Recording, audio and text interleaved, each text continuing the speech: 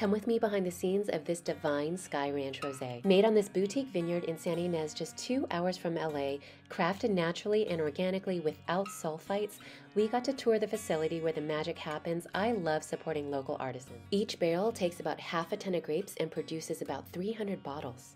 This is Fidencio. He's a second-generation wine farmer who learned from his dad. His passion for the connection between farmer and winemaker was really inspirational. You can just taste the time, quality, and care.